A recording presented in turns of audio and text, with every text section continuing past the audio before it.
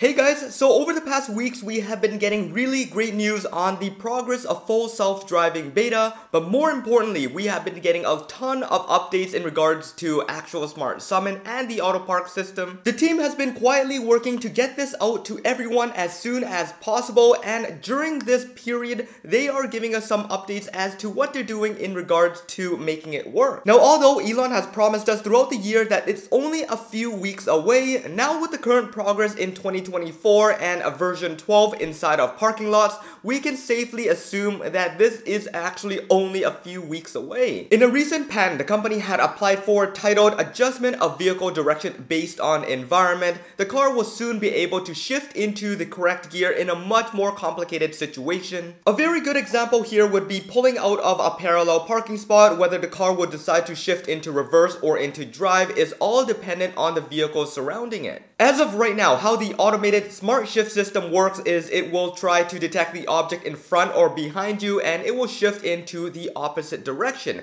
That is pretty much what it's able to do as of right now, and soon it will be getting a much larger upgrade. Of course, with Tesla being all about safety and with these upgraded systems, Tesla is going to be adding on a mandatory checklist that you will have to comply to, and if you don't, the car will shift into a manual mode. This means that if you unintentionally leave your door open or you forget to buckle in, the system will automatically deactivate and you won't have to shift by yourself. Now this all sounds too good, but there is more to it. There is going to be an extension to this system where it will be completely revamped and re-upgraded, allowing the car to take control of all the shifting action compared to what you're doing right now with the on-screen motion. Now this system here is only applicable to vehicles that do rely on the on-screen shifter, and according to internal emails, there is a specialized group of managers and executives that do have this enabled in their V12 FSD beta as we speak. Since earlier this year, the team has made significant upgrades to the Auto Smart Shift system, now trying to reduce as much as 90% of the on-screen swipes that you do on your daily commutes. This means that the Auto Shift is now going to understand your intention and it's going to try to predict exactly what you want to do and the scenario around it. So for those 3 and 5 point turns that you typically do and require you to shift over and over again, now it's going to predict each and every single one of it depending on your wheel turn,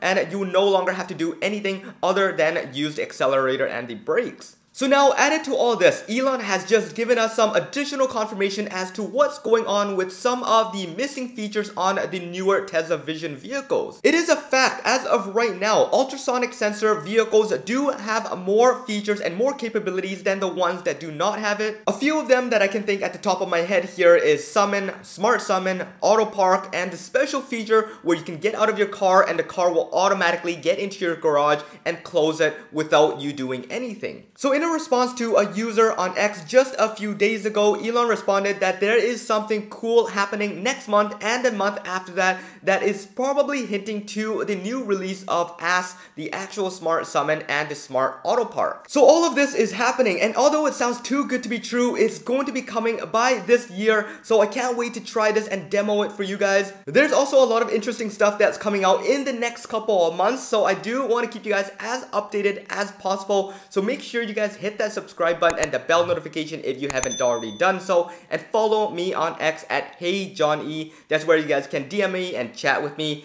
And if you guys want to support the channel, I do have a Patreon link in the description below. This should be it for this one. I hope you guys enjoyed it. This is John once again. Peace out.